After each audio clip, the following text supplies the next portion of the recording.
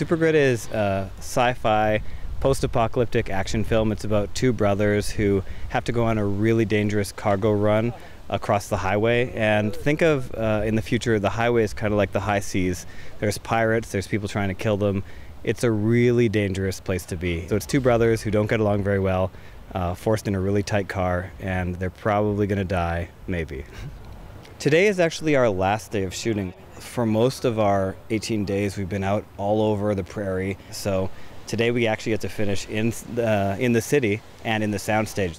I got involved with this project because of producer Hugh Patterson. He's been developing it for a few years, and he has always been telling me I have this other project, Supergrid, and he wanted me to direct it. And I was always like, okay, well, we'll see if it happens. And suddenly it was like, boom, like get a script done, and years later, funding all comes together, and here we are, day 18, finally.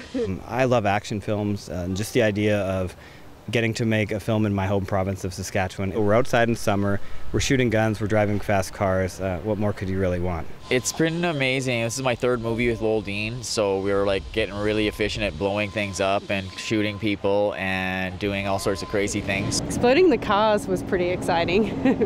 And making a movie when you have small children is also interesting and fun. It's been a while since I've been able to be in the province making something, so it's a joy. So I can't even really imagine making a movie anywhere else. It would be a lot harder, and I know we could never get what we get here, you know, and yeah, I'm just excited. Every time I see a beautiful Saskatchewan sunset, I think, why can't I be making a movie here? And now we actually are, and we're out in wheat fields, and it's like beautiful rain, and we set off a bomb, and then we turn around and look at a beautiful sunset. So every day has been weirdly poetic.